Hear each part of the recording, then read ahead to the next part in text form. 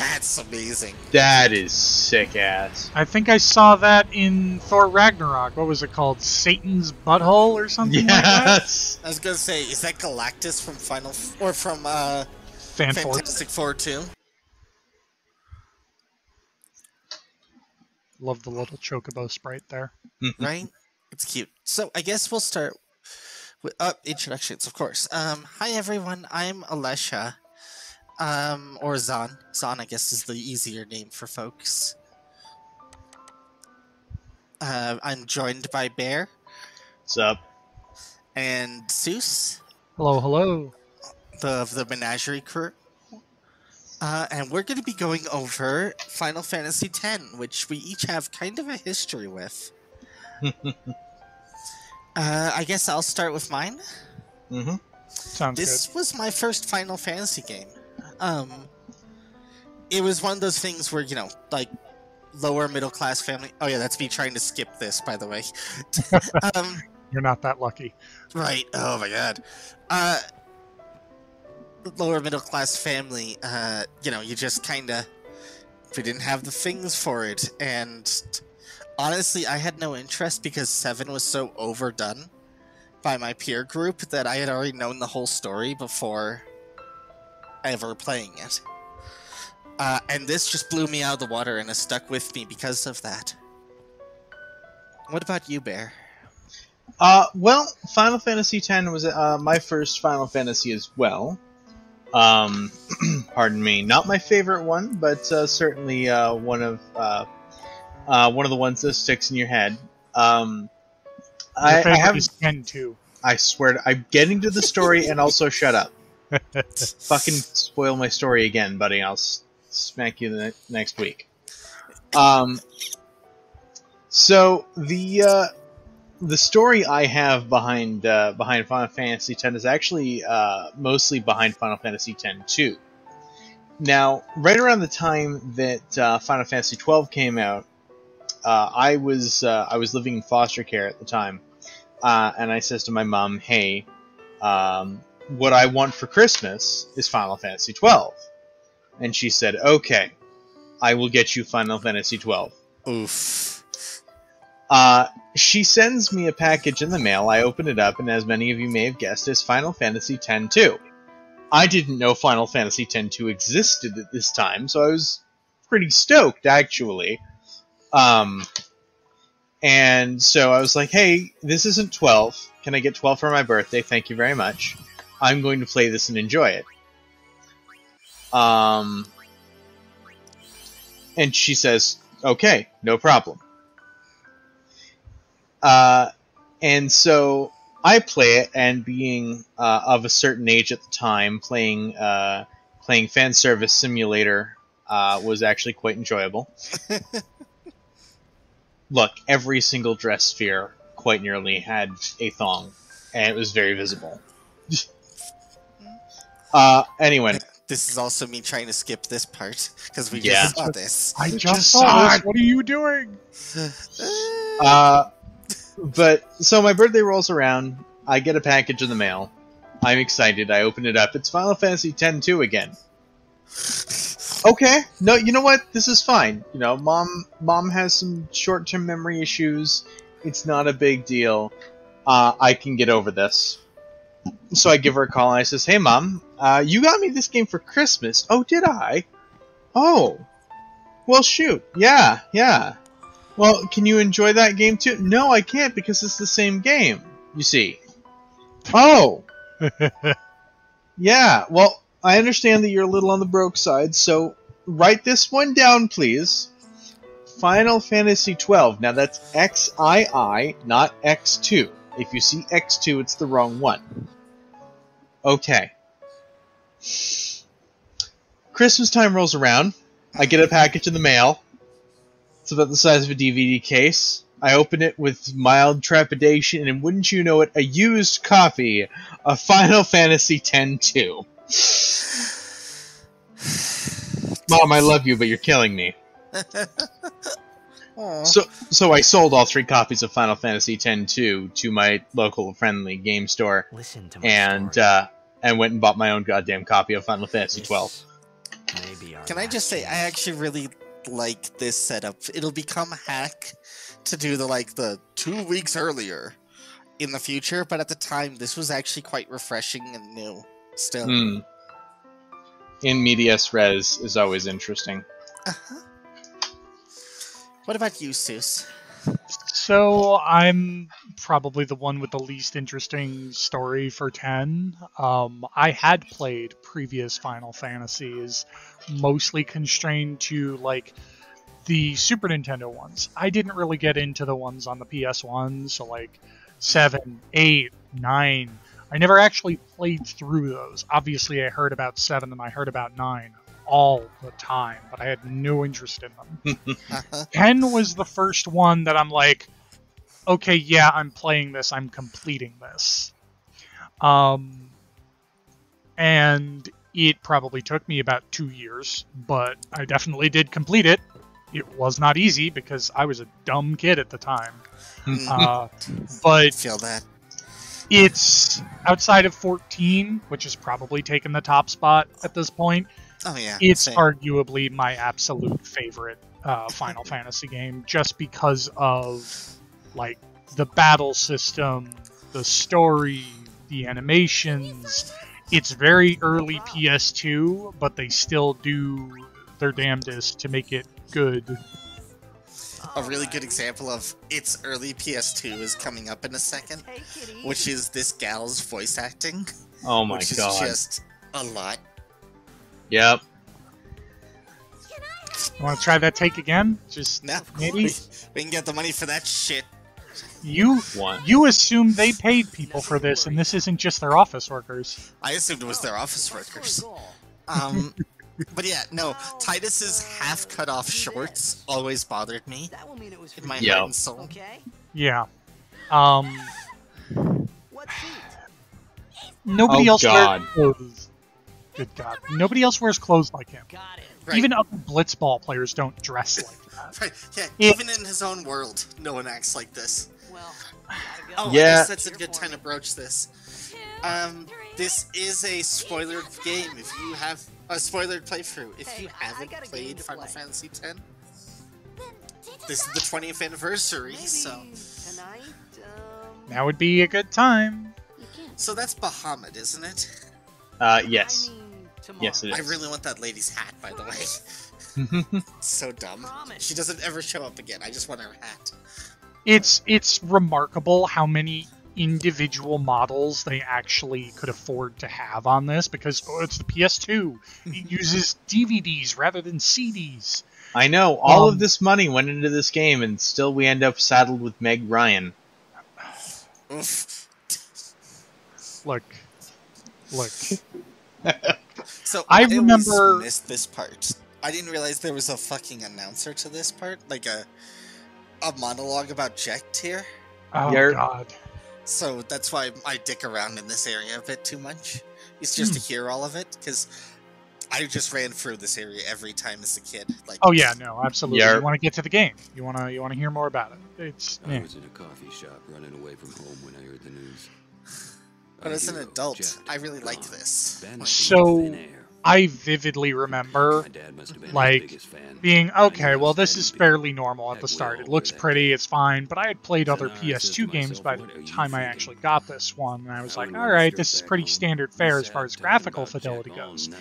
This scene, when it shows the whole city, obviously now you can see, oh, it's just a flat JPEG. You know? But I remember being like, holy shit, look at that city. Look at the actual textures on that. It's not like Legos from fucking PS1 level shit anymore. I see where Minecraft got their habits. Yeah. Mm-hmm. But, like, they've got that water animation. Obviously, some of these have been touched up for the remaster and everything like that. But as a kid, on a fucking CRT, not a CRT monitor, but like an old-style composite cable TV, oh man, this was amazing. And add to that the fact that there is some animation on that water in the background. That's something they added, I think. But the cutscene coming up, the the pre-rendered cutscene is no word of a lie, some of the best you will ever see on the PS2. Honestly, like, even... I didn't even realize it was pre-rendered. I just thought it was, oh, we sunk all of our money into this. I mean, that happened too, but similarly to some of the backgrounds, like this one in particular, they only show you them from certain angles because they're essentially just flat photographs like they would do in the PS1 days. Ah, here we are, Who's pre-rendered ready for cutscene some time. butt rock? I am ready for some butt rock. I love this shit. It's Oh yeah, amazing. Otherworld is great. Is that what that's called? Yes. Oh. Also, hi. Just, again, remember, I'm going to edit that.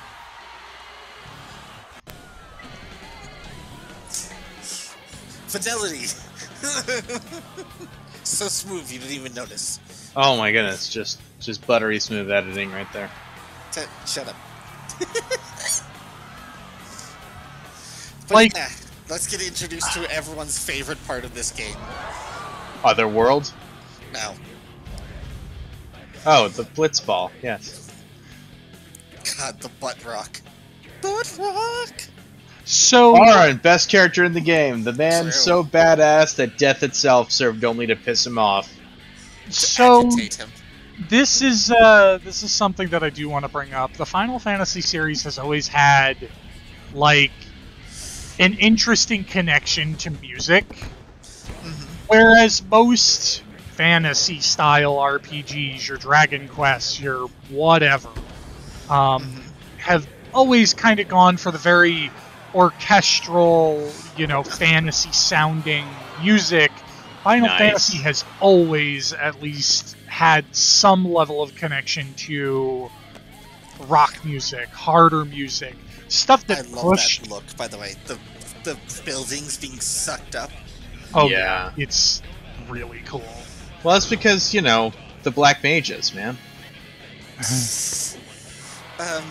But yeah, no, I know what you mean. Although, I was about to point out Nier Automata was a really good example of the orchestral over, like, orchestral, I guess, JRPG still?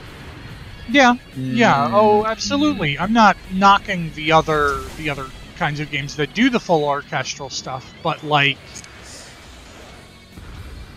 you're 10 years old and this starts playing.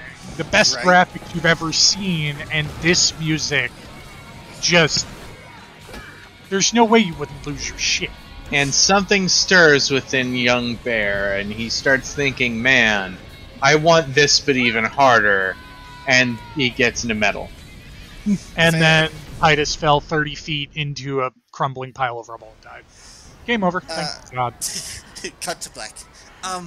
So one of the big things too that hit me about this, I lost that completely.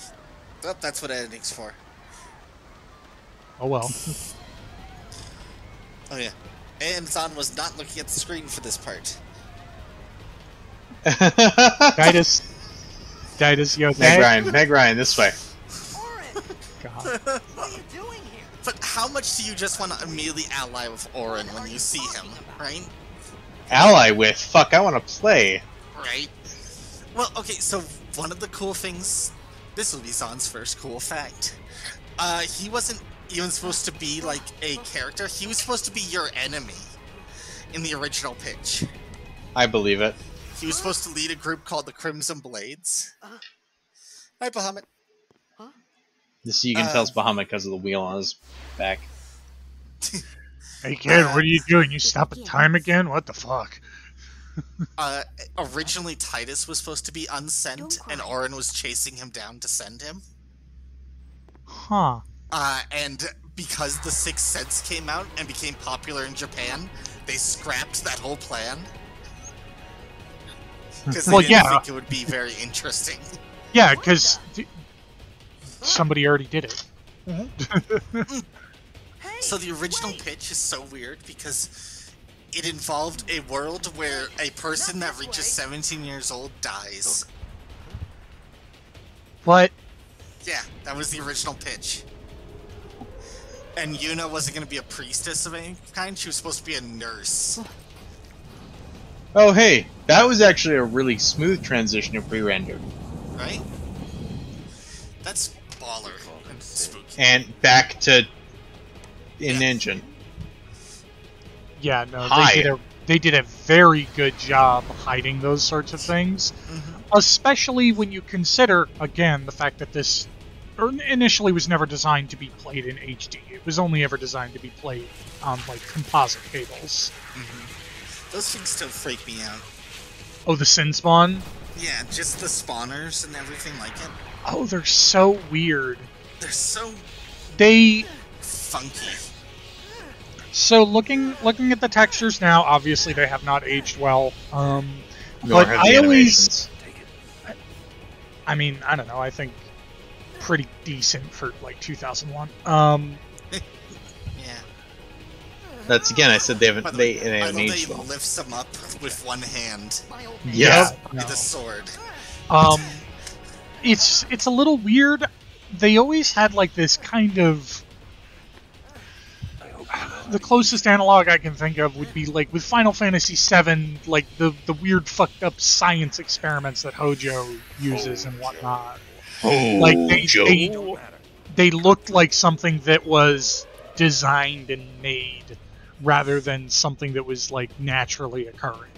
Yeah, from what I've read about them, because I did some. Oh yeah, Zahn is distracted by Discord, so this will be skipped for a sec. Sorry about that. Then yeah, we should probably hold off.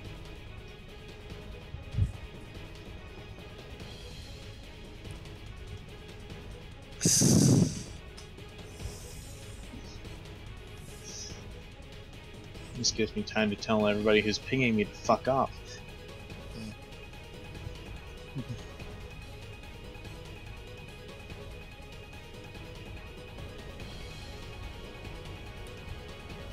Come on, me. Because Bear's being a good bear. There we go. Hey, Smash.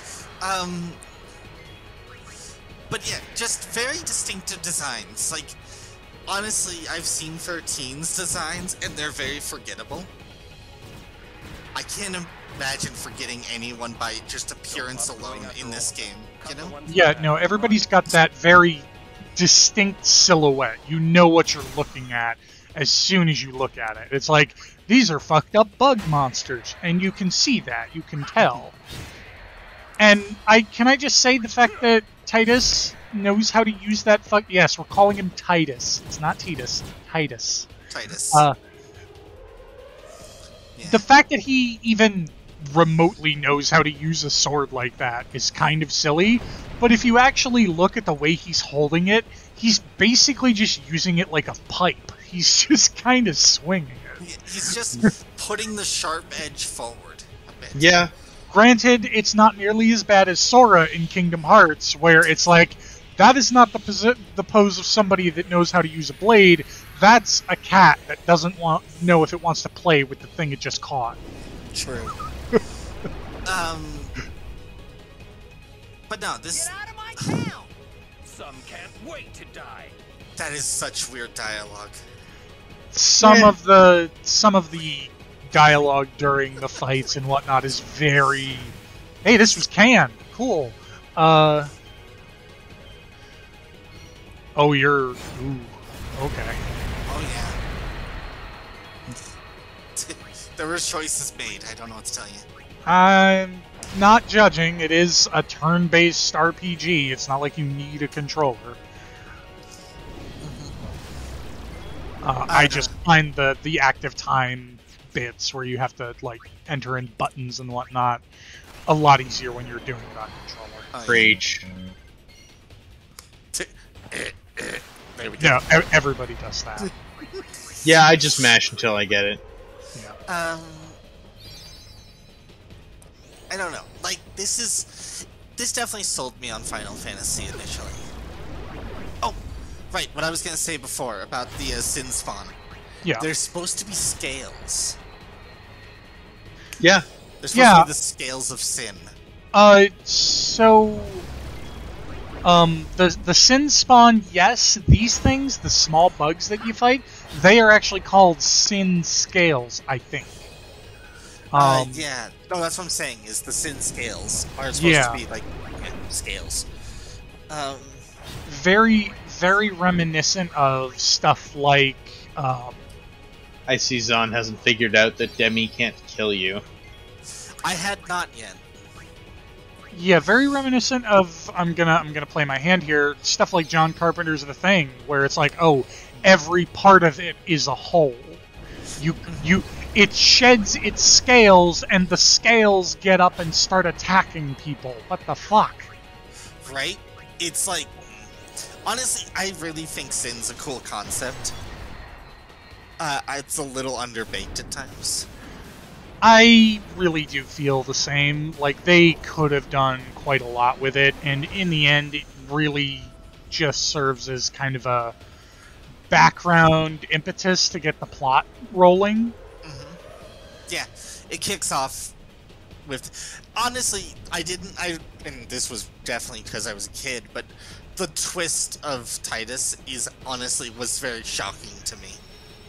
Oh yeah, no, the whole, oh, he's actually, like, oh, there's my save file, yep.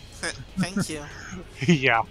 The fact that he's, like, oh god, like a dream creation of spirits, or I can't even recall the actual terminology. Isn't Bahamut's Faith specifically dreaming of this? Yes. And that's why Bahamut shows up several times. And has control over the thing. Yeah. That sounds right. Yes. But like that sort of plot twist, and that's not even like the climax. That happens like midway. In a early third act? No, like it's random after we hit the calm lands we learn. Yeah, shortly before, I think. Right, because there's the wall. Yeah. But, like, it's just kind of there. It's, like, on the side of the road. Which... I was waiting for it to prompt me, because... Yeah. So, I wanted to tell you guys this, because this is on second fact about the bait, or the original pitch. Oh boy. Titus's role was vastly different. Titus was envisioned as a plumber with an attitude. And it was going to be released on the Nintendo PlayStation, right? No. This is well after the Nintendo PlayStation. That said, his real name was in fact Swordman. Much like Jumpman, but different. God. So, this is actually something that I appreciate about 10's battle system. On the surface, it's very simplistic. You've got the turn order, your different actions, change the turn ordering and everything like that. But they keep it interesting. They give you things that aren't enemies to target, to complete boss fights, for instance. Can I just say that that's so fucked up? These people are inconveniencing us. Time to drop a fucking building. Just like... Well, also place recall is that already falling apart. Well, also recall that Auron knows what's really going on. Yeah, but from Titus's point of view, you just crushed uninhabited building. Yeah, but Auron knows we're still in a dream, Snake Eater. Oh my god. Snake Eater. But yeah, like they give you little active time things for like the limit breaks and shit like that, which admittedly won't just right back into pre-render. Yeah, that was a good transition though, honestly. Oh yeah. Oh. God, it's very pretty though. Even they didn't do much for the HD to make this. That's amazing. That is sick ass. I think I saw that in Thor Ragnarok. What was it called? Satan's Butthole or something like that? I was gonna say, is that Galactus from Fantastic Four 2? This building doesn't have a flared base. Oh, I love this bit. This fucking editing technique. Why did they choose to do this? Just wait for it. It all begins here. Here we go. And star wipe. God. I love it. you really can see some of the corners that got cut, but even then, like, it's still pretty good.